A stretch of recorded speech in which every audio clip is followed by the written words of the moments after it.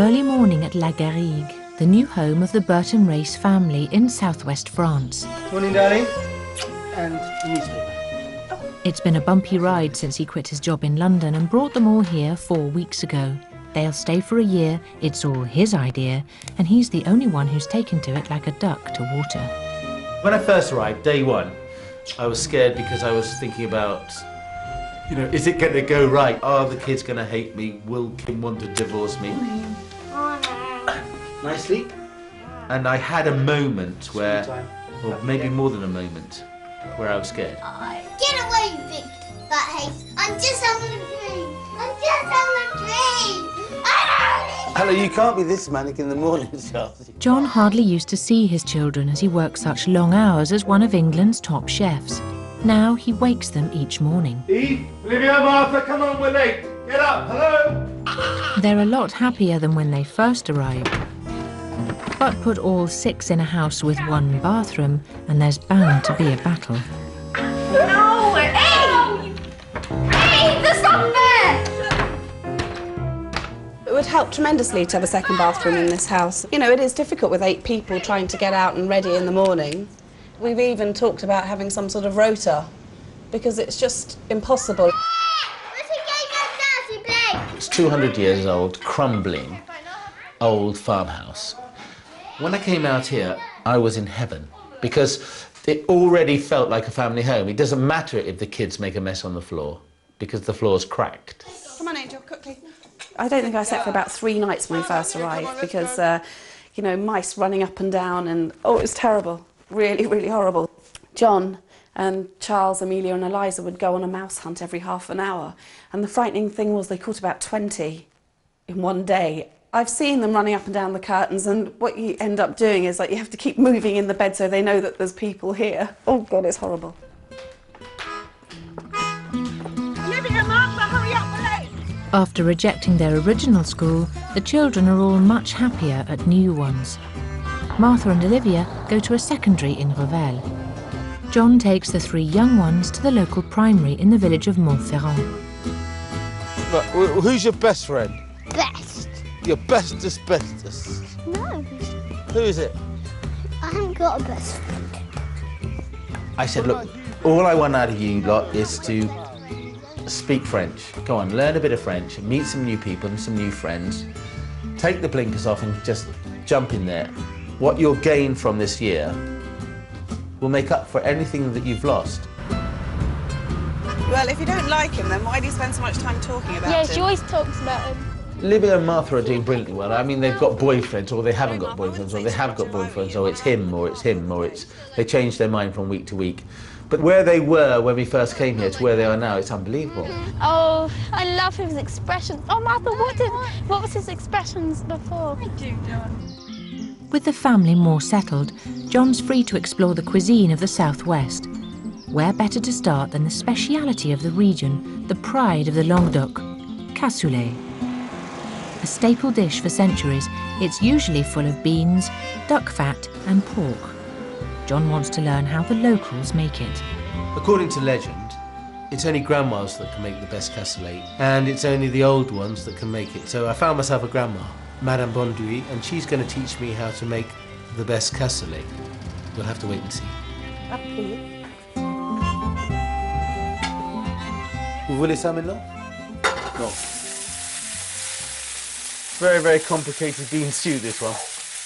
You've got pork bones, you've got pork sausages, you've got chickling sausage, we've got tomatoes, we've got shallots, we've got garlic, heaps of salt and pepper, and lashings of duck grease. And we haven't even started. It's very difficult, you know, when you're relegated from head chef of a 2-star Michelin restaurant to the hired help of a grandma in Castelnaudary. But never mind, she's the expert. What do I know about bean stew anyway?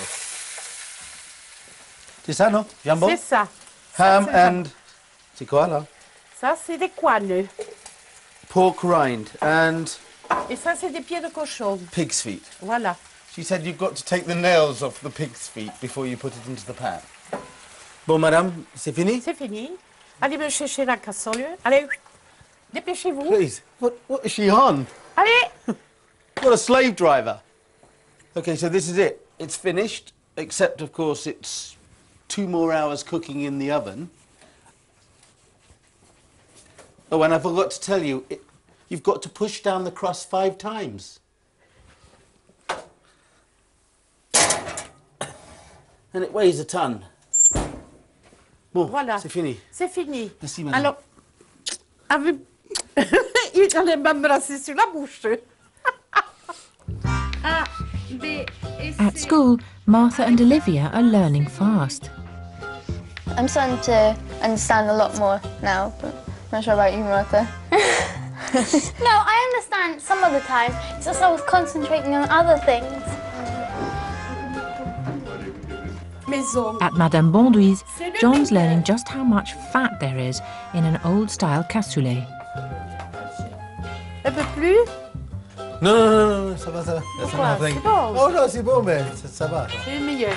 Santé le chef. À la vôtre. Feeling distinctly fatter, John heads home to cook for the family, something he never had time to do as a stressed-out chef in England. But some old habits die hard. I wish we could be there. I know. We're stuck in class instead. To John's dismay, Kim's had satellite telly installed so the children don't get too homesick. No, I'm determined we will all sit down and eat our meals, all of us, the family. It's a shame, though, you know. Even in my fridge in France already, it started to happen. Look, liquid squirty yoghurt things and processed cheese. I mean, France is the home of the best cheese in the world. There's 50 different cheeses I can buy down the road in a supermarket, never mind in the farm shops. I mean, no, this has got to stop. It's got to change. I want them off the floor in front of EastEnders and at the dinner table enjoying a great family meal cooked by Dad. You see, I like my dad's food. Yeah, and it was nice. And I like eating my dad's food. But I don't like listening to my dad saying that he cooks every meal in the house. And you cook this, and I cook this, and I cook this, and I turned into a nanny. This is duck à l'orange. It's quite a nice recipe because it's one of those where you can roast the duck. They take about 45 minutes. Pull them out and leave them on the board and go back and finish the sauce whenever you like or whenever you've got a minute. He cooks every day. Yeah. And I don't want to moan, and when we do moan, he gets upset. And he was spending ages on that. So... Thinking about big it. proud face on. Yeah, this is the duck. Ugh, yeah. It's probably a very good dish to start with, especially when it's, well, as far as the kids are concerned, because, you know, the oranges, the sauce, it's quite sweet. And so it should suit their palate, which up to now has been ruined by junk food. No eyebrows. You've got to be very careful when you're doing this. About 150 mils of cider vinegar. It's a sweet and sour effect. So you've got the Grand Marnier in there, a bit of sugar, and now some cider vinegar. My kids are a tough lot to please, and that too is hard to deal with, you know. I'm a bloke who used to win awards. People know me. I can cook. The ducks are just done, cooked but still a little bit pink. I'm just putting it back into the sauce to glaze the skin so it's nice and sweet and sour and sticky. Now, where would you like to sit? Who's sitting here? Liza. Liza, leg or breast? Liza. John awaits the verdict of his young food critics. I'll just cut a bit of it and then... Here you go, Charles. Made me feel sick. Is it too fruity? Lemon, yeah. Just try the duck, just try it. I tried it, but it's too heavy. It's too... I haven't got any lemons on the duck. Yeah, yeah, sure. A mixed reception for the duck à l'orange, but the cook's got something else on his mind. Now, when I said we were coming to France, I'd have to give up the restaurant. Do you remember that, Livia? Yeah. And giving up the restaurant meant that I wouldn't have the money that I used to earn and that we'd have to be a little bit more careful. Mm-hmm. Well, then, I need some help, girls, because in here is a telephone bill. Can you help me, Olivia, when I tell you there's 923 telephone calls to mobile phones in England? £850. How many phone calls do you think you made? 10. 10 phone calls in all. Yeah, but And how many to a mobile telephone? Yeah, Right, let's move on then. Martha? quite a lot to Catherine, but not as How many? Quite a lot. 2, 3, 4, 5, 6, 7. 10 phone calls. How long were you on the telephone for? Maybe 20 minutes each time. 20 minutes each time. Charles, have you phoned anybody? No. Are you I sure? don't even know how to do a number. And what about you? Well, I've talked to... I don't know. Okay, right, thank you, Eliza. Amelia, I didn't use a telephone. are you sure? What's this, Eve? I don't know. Dad, I see her ringing when you go out. Oh, it's all coming out now, isn't it? Oh, good. How can you phone a mobile phone 923 times in a month? How can you do that? Because it's her boyfriend. Is that what She's it not is? going out with him anymore. I am going to withdraw that money until some of this is paid back. End of story. Okay. Good. I hope you all enjoyed your dinner. I haven't, since I've heard all that nonsense. Next day, John's on the road to the weekly market 10 miles away in Revel. A cook's treasure trove, it sums up much of what's special about the region, inspiring John to start a book on the food of the Languedoc. Coming out here, my first impressions are that they've got it made. Everything in France is so good, the ingredients are just fantastic. I think what they do is they chuck out all their rubbish and send it to England and we all buy it with a big smile on our face. And they don't just talk about food, food's a way of life. Even when it comes to meat, the French stop at nothing to make sure they only eat the best.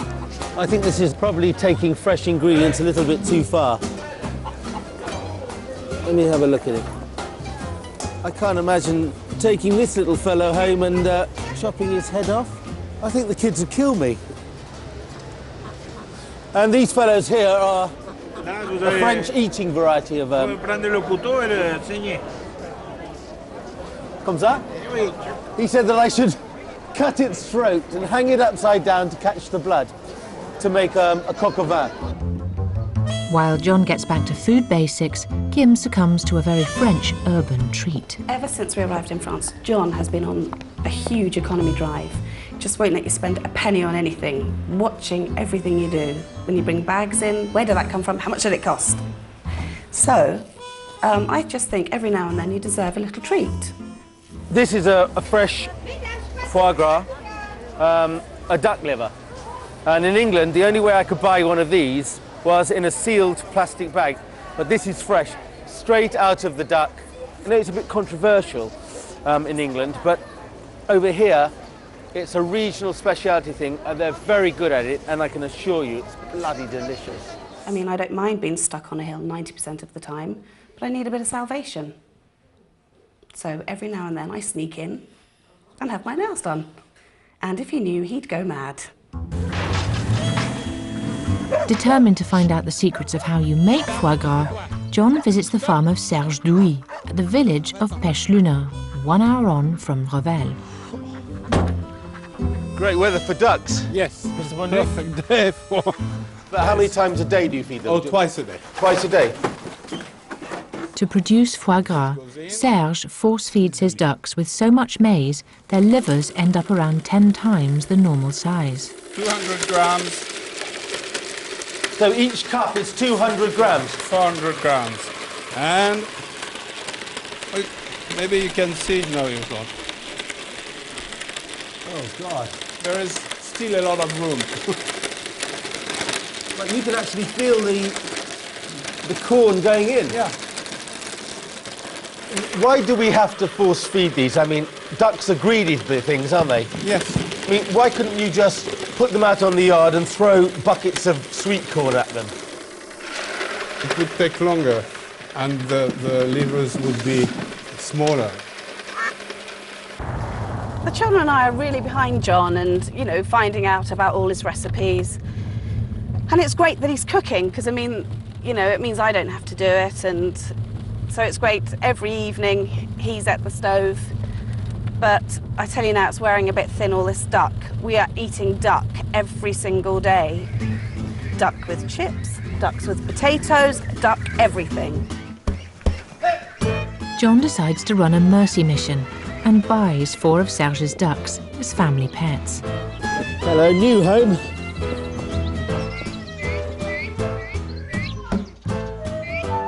And it just gets to a point, if I see another duck, I'm going to go crazy. Have I got a surprise for you guys? Do you want to choose one, Charles? Which one's yours? Do you like the one with the black head? Yeah. Yeah? Nose. Fendi licked a lip. Oh, these are ducks. I had to, you know, I thought the kids would like them. Now the proud owner of a dog and 4 ducks. Yeah. Do you have any pets? 4 ducks. I'd like to call the one with the black head Cassoulet. Cassoulet? Yeah, let's call it Cassoulet. Hey! Because if it doesn't behave itself, that's where it'll end up. No! Get down, stroke one. I'm a stroke Cassoulet. Stroke it. No, just stroke one of them. Don't Just stroke Cassoulet. Oh look, they're home coming to Cassoulet. Come here. It's called Cassoulet because if it ends it up like, because that's where it'll be ending up if it's naughty. Cassoulet. Down, dipped. Now John faces his first big challenge from local French gourmands. Hearing of the top English chef living in their midst, they've invited him to cook them a cassoulet. They're very particular, and John's only got himself to rely on. Every time I get a book out and read it and try and understand about a cassoulet, there's always something different. From what I can understand, they're all bonkers because it's basically a duck leg and bean casserole. With a long night ahead, John gets down to business, starting with the stock. Hi, Mum, how you doing? Oh, I don't know, it's quite difficult. Today he's turned up and he's bought some ducks. What the hell are we going to do with ducks? But I mean, you know. Oh, I don't know, I think he's had some sort of breakdown, some sort of midlife crisis. Yeah, my mother and I speak probably once a day, just, you know, to ask how I'm doing or what's going on in her life. And I daren't tell John I've just had another phone bill in. I've hidden it in one of the girls' bags. Next morning, John takes a well-earned break to feed the ducks with Charles. Give me up. You like cleaning out the ducks? I don't really know. I haven't tried it anyway. Yeah, scrape it up into the corner over there. I wish there was a door. Yeah. What's that one called? Lucky Ducky. Lucky Ducky. Eliza's. Lucky Ducky. Get in your water. No, don't put it in the water. They're going to drink that water. Ooh. The beans will boil for 90 minutes, but there's still a whole day's cooking ahead. Eve asks if she can help out. Yeah, you can actually. You can crush me some juniper berries. Together with other herbs, the juniper seasons the duck legs and pork belly. Later, Olivia and Martha drop by for some junk food. Now, you see this? Processed cheese. Bin. Now, please, hot chocolate? No, no way. Why not? Because I'm busy. I'm trying to do a cassoulet. You've got no idea. Look, keep out of the fridge. Why? I'm hungry. Keep out of the fridge and take the bloody dog. What's the dog doing in here? I was just going to get family. She's a gun dog. She shouldn't even be in the house. Fendi, outside. Go and get a partridge. Don't listen, Fendi. That afternoon, Amelia just comes to watch. Sausages. Yeah, they're Toulouse sausages. They're for the cassoulet. Those are yummy. The end is nigh. John sautés some vegetables, slices up all the meat and puts it in the cassole, the cooking pot. Then covers the whole lot with beans. Good night from Charles and Eliza as time runs out for John. Hey, listen, before you go, take some of this stuff off the floor upstairs with you. We always have to. Come on, just hurry up. I'm trying to cook and you're mucking up the kitchen. See you in the morning. See you in the morning. Good night. The whole thing's put in the oven. An hour and a half later, the cooking marathon is finally over. That doesn't look bad, does it? With the cassoulet on board, John heads off for his meeting with destiny. These people in orange robes with hats the shape of cooking pots belong to the Grand Order of the Cassoulet, headed by their very own Grand Master. They hold their gastronomic rituals around Castelnaudary, where they say the dish was invented. John Burton Race. Hello. Good night. How do you do? Good evening. Bonsoir. Bonsoir. By day, they hold down normal jobs, but by night, they're all secretly dedicated to preserving the glory of the cassoulet. And John is, well, a foreigner. John Louis portion. Yeah. Yeah, sure. Don't worry, I have more. I have more. It's very, very good.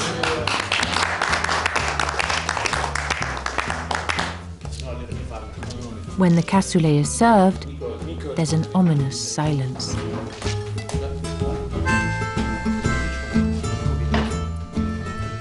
And don't say it's not bad but, or not bad because I'm English, or something like that. Yeah. The haricot's a little underdone. Little bit. Just. En anglais, c'est surprenant. Yeah. Yeah. For an English person. Yes. The beans. For an English is a great. Don't go there. Is a great thing. Little bit more cooking. That's all. Right, okay. I think they quite liked it.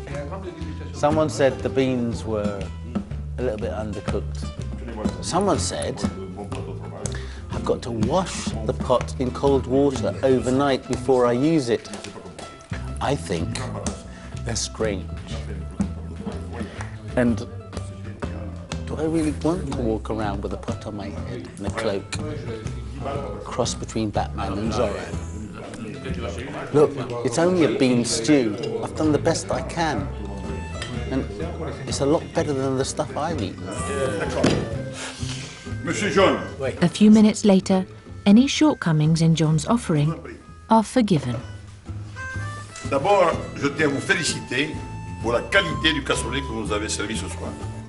He's made a chevalier, or knight of the Grand Order of the Cassoulet, and can wear a pot on his head whenever he likes. Bravo, John. Merci beaucoup. Voilà. Thank you.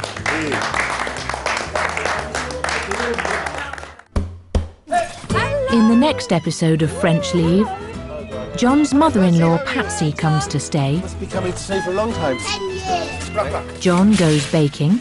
That's the biggest oven I've ever come across, I can tell you. Patsy gets into his kitchen. That's my domain. No one goes there. Pick him up, pick him up. She makes them all go to church I need to go to church like a hole in the head. and gives the children junk food.